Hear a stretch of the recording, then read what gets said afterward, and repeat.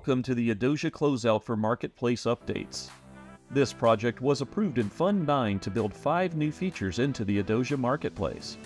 Let's run through all of those new features for you right now. First, let's take a look at the operator profiles. We wanted to give users the ability to brand themselves and differentiate from one another. The profile is also the stub for future improvements, such as the reputation system. This new subsystem currently allows a user to fill in their personal information, provide an identifiable photo or logo, provide a bio, and links to social platforms. Filling in the profile is easy and convenient. Just log in and add your details. These details will be available to anyone who interacts with you throughout the entire process of purchasing or printing your 3D designs.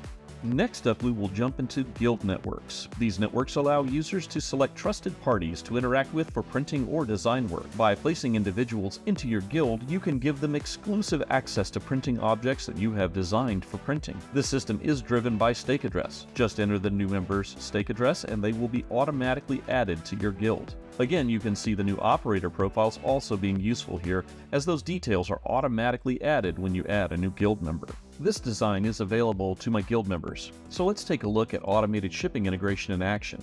To do that, we're going to need to take a few steps.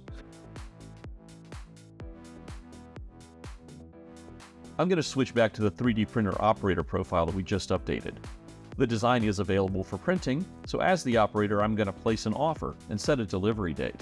Now that that offer is pending, let's go back to my profile and accept the offer.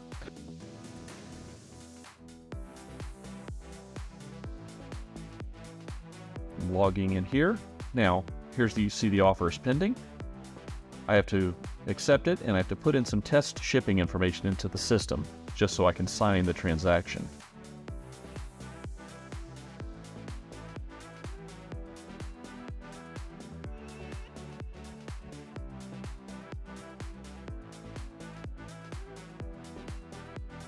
Now that this transaction's gone through, I'm able to go back to the printer operator again, because it's going to give him notice that they can accept the bid and go through the printing process and then ship the item to me.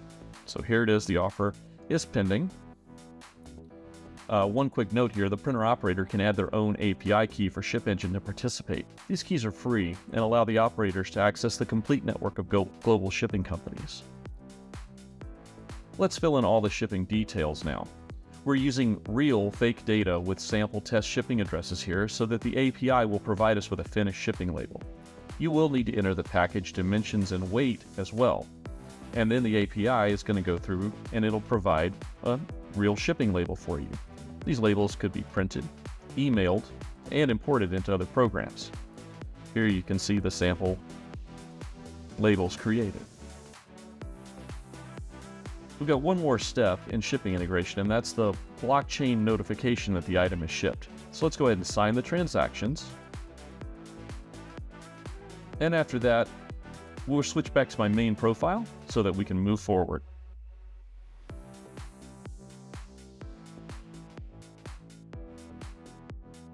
Here we are, I'm confirming the delivery, signing that transaction, and that will have completed the process.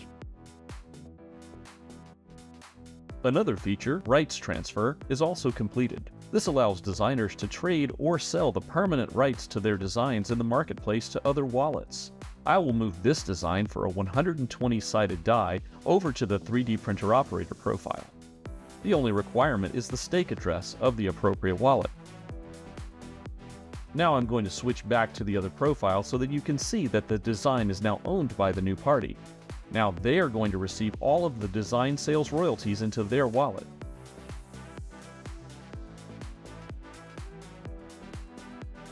Our fifth and final new feature involves queuing jobs to maintain fair access to the available print jobs.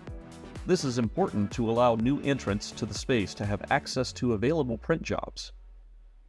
We built the queue to be easily modified so that we can quickly adapt to market conditions.